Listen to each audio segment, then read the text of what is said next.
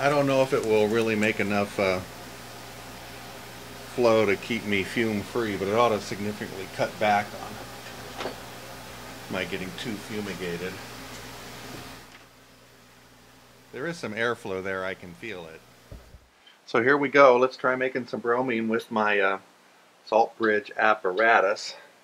I've got a large salt bridge this time because I believe if it's like any other resistor, then the resistance of the salt bridge should be proportional to the square of the radius of the bridge, but of course it's also proportional to the length, and it's quite a bit longer. Anyway, let's go ahead and fire it up, see what happens. So before I put this ring stand in here, it was actually clean metal because I cleaned it up right before I started that run, and I'm assuming that that's probably iron bromide. I mean, I guess it could be rust, but I don't see why it would have rusted like that, but there sure was a lot of bromine fumes in there, so I think I'm going to clean that up and see what it looks like. So my fan crapped out about a week into making bromine, and you can see what happened to the fan. It looks kind of like the ring stand. It's just all corroded, and you can spin it with your hand, but it won't start up. I'm assuming that's from the bromine fumes, which really are pretty damn corrosive. And then here's the shaft of the new fan that I'm getting ready to put in, nice and clean. Here's what it looks like on the old one. I mean, again, it'll spin, but it's not a fan anymore. So I think I just need more flow. What I decided to do was build a booster fan, if you will. It's just a big old exhaust fan with a fitting in the back to accept the hose that comes out of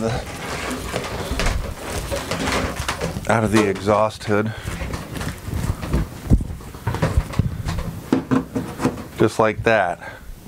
Let's plug this thing in and see what we get. So I've put the new fan in. Let's turn it on and see what kind of airflow we get.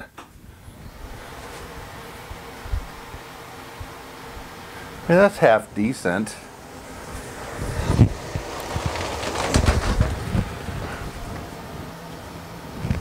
I got air coming out of there. It's not huge, but it's decent. Let's hook it up to the other one and see what we get.